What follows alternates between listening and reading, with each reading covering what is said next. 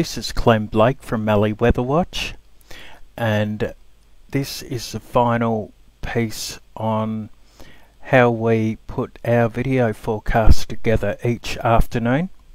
So I have our 3 social platforms open, so I'd just like to put the tabs in particular order. So all the video production has been done, so we go on to our add photo or video, and we go into our Sunday forecast folder, and here's our video file here. So I'll just double click on that, and up here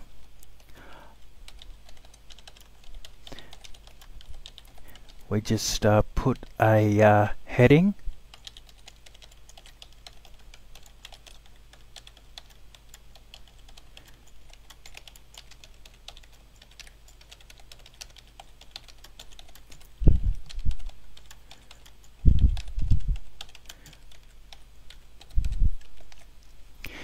so the Facebook video is uploading as we speak. So I'll highlight this, and I'll actually copy this into our Instagram feed. Saves me having to type it again.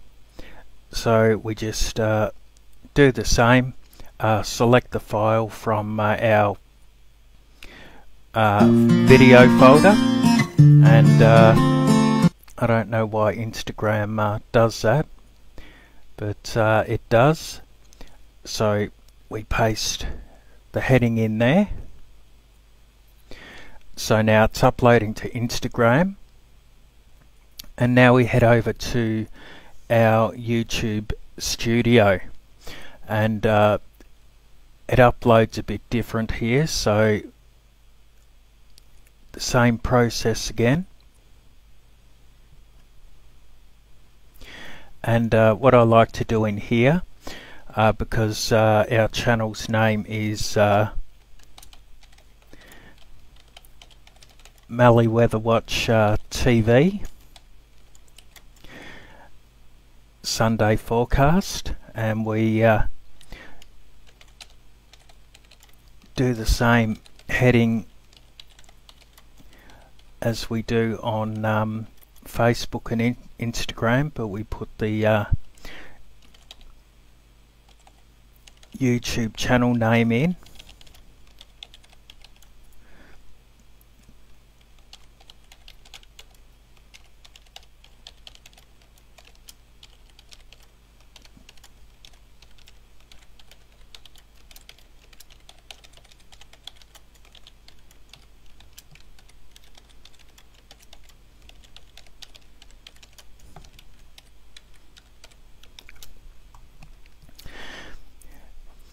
Now there is a option down here, if it's for kids or if it's not for kids.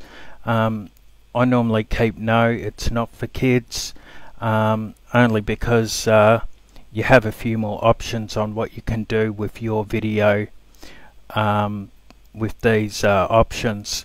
I've actually preset these, so I don't need to actually do anything here.